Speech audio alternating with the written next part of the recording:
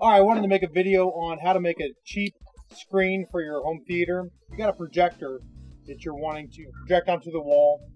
You can buy screen material. You were looking at least $200 or $300 for any sort of decent screen, and then it's not usually exactly custom. So we went up and projected our image on the wall, measured out exactly what we wanted. We're going to be able to make a custom screen for that. What you basically want to use is Masonite. And this right here, actually let me come up there and grab the camera. All right, this stuff right here is Masonite. We use a 1/8. This is a 1/8 Masonite. This is the same stuff that you would use like a pegboard in your garage. It's got all the holes in it that you put your stuff in. This is the same material, it's just not, doesn't have the holes in it, obviously. And it is, I'm not sure how well this is focusing on here, but it's basically kind of like glass. I mean, it's real smooth. So you're getting a very, very, very smooth image. And Lewis here, my brother-in-law, he today cut this to the exact size that we needed and sanded it. Well, Lewis, go ahead and tell us what the plan is now. Well, I sanded it with 150 grit sandpaper and just an orbital sander. And all I was trying to do is this surface of this stuff is so slick it's shiny, and I wanted the paint to be able to stick to it, the primer. So I just sanded it lightly with 150 grit sandpaper on an orbital sander.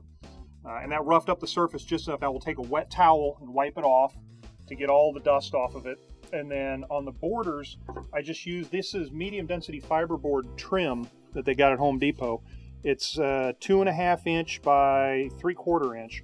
And what I did is I did a 1/8 inch, I set my table saw up and did a 1/8 inch cut down here, just the width of the saw blade, which wound up being 1/8 of an inch, same width as the material, and then 3/4 of an inch deep. And so we took our measurements, and that'll allow us, this piece actually goes on the end, but to give you an idea here, with the 45 cuts on the side, this piece, after we get the Masonite up on the wall, nailed up, and then painted, we'll paint these separately, paint these flat black, and then these trim pieces will just go on the side, and this recess cut allows it to go flat against the wall, because without the recess cut, it'd be bent up like that. So it allows it to go flat against the wall, butt up to the material, and we took our measurements of the size that we needed, and because I used a 3/4 inch reset on the top and a 3/4 inch reset on the bottom, we had to subtract 1.5 inch, so we had to actually recalculate our screen size. So to make sure that when this piece is on the top and the bottom, and then these pieces are on the left and right,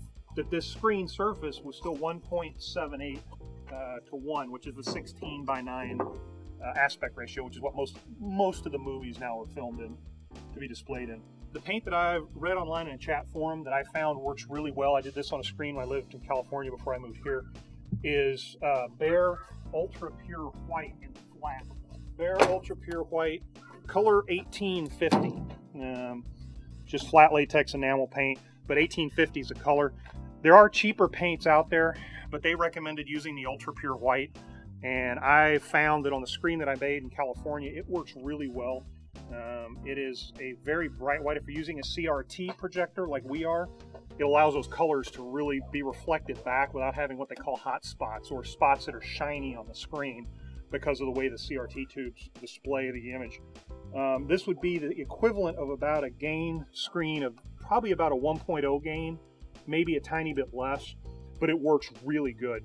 Now, if you are going with a LCD projector, you need to have the tiniest bit of gray in here. So this paint, actually, I wouldn't worry about the Ultra Pure White if you're using an LCD or a DLP projector. You want the tiniest bit of gray. Just go online to chat forums, and there's various formulas. Behr Silver Screen is what? Behr Silver Screen, yeah. Behr Silver Screen is a good color. I don't have the number on that one, because what that does is your colors will benefit from having the tiniest bit of gray on the screen. Compared to this one where we're using a CRT, its colors are good enough because it has better black level. It needs a white screen.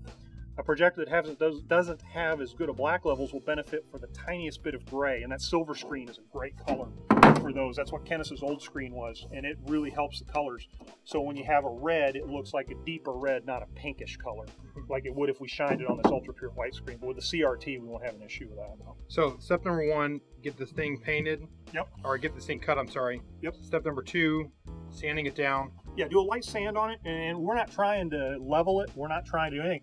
I'm just trying to rough the surface up a little bit. We're going to use just Kills white primer on it, And I just wanted to make sure that it was the surface. You'll see when you look at the stuff in the store, it's shiny. And I was just trying to rough it up just enough to help that primer, because it'll soak into it as well, but just help it stick to it a little bit. Then next thing is to put it up on the wall. Yeah. Make sure we're level and all that on the wall. And then we're going to paint it on the wall. Yeah, I think that's easiest. You can paint it before you hang it, but the problem is remember, this is flat paint. It'd be real easy to lay this thing in his living room on a sheet of plastic with some 2x4s under it and paint it.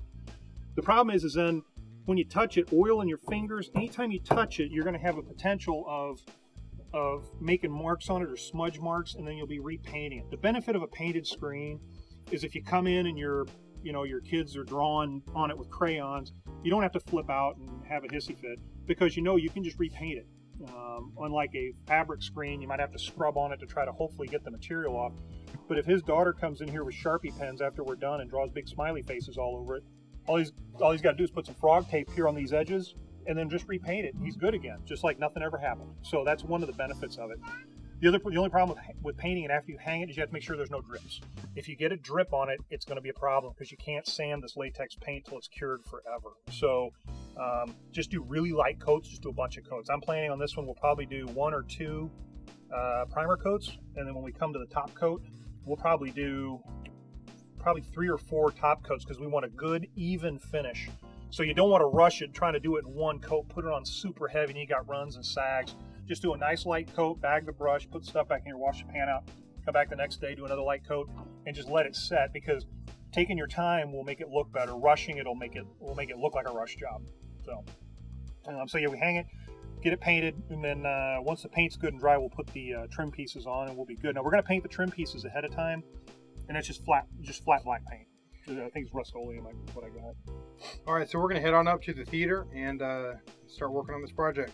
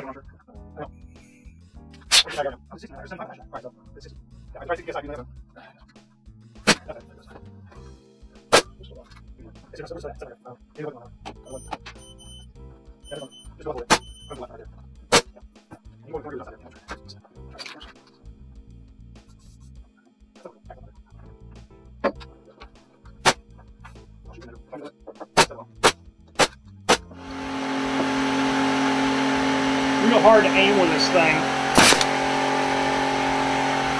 Give me that stud. Watch out, don't step on it. Where? The trim board. Oh, trim.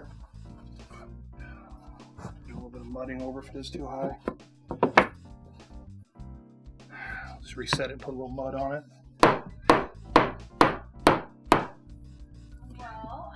Do you need drywall mud? Yeah, it's up here too.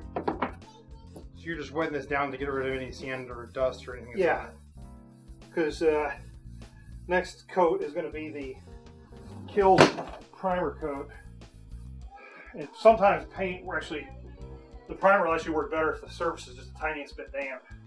It really doesn't matter on this stuff. This stuff will be dry before we even get the paint open. Because I did not wipe it off. I just blew it off with a leaf blower after I sanded it at the house. All right.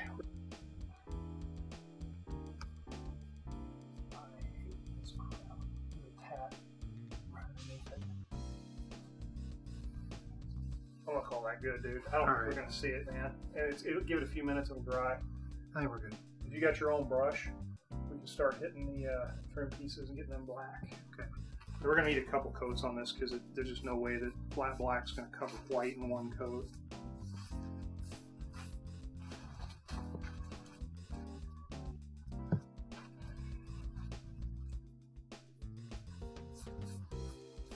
And when it comes time to work on the screen, we can just pick these 2 sawhorses up and move them my way afoot and give us more room, because by that time the drips won't be dripping. Okay. All right, so at this point what I've done is I've primed the screen here the Masonite screen twice. Did 2 coats of primer on it, and then 3 coats of the Behr Ultra White Flat paint. So hopefully this will work. It turned out pretty smooth, just about as smooth as you're going to be able to get. And so now we're going to put the trim pieces on here, and we're just going to be able to use the compressor and hit these guys up here, cover up a little bit of this extra paint that we got up here. So here we go. We're going to put the trim pieces on.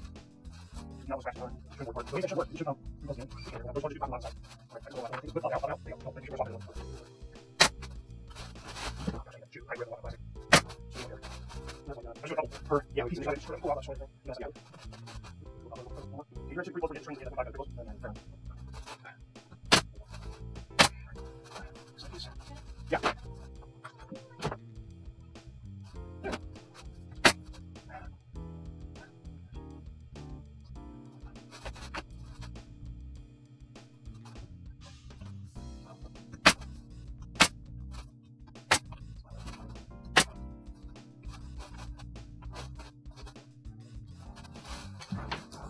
I'm doing side brads here, so it's going to split the piece out.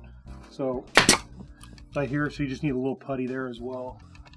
See, it keeps them from kicking out. See how it's popping out there on the edge? Should I go on the top down? You won't see it. It's all fun and games. I put one of these in my finger. There, that'll stop it from popping out.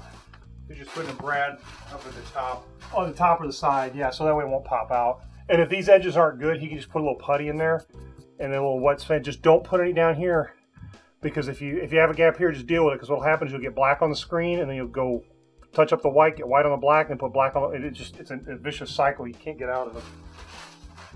So we saw down here, we got a little bit, I don't know if you can see that or not. We don't have a whole lot of light. We're working at night here. You can see that there's a little bit of a gap there, but no big deal. I'm just going to put a little putty in there.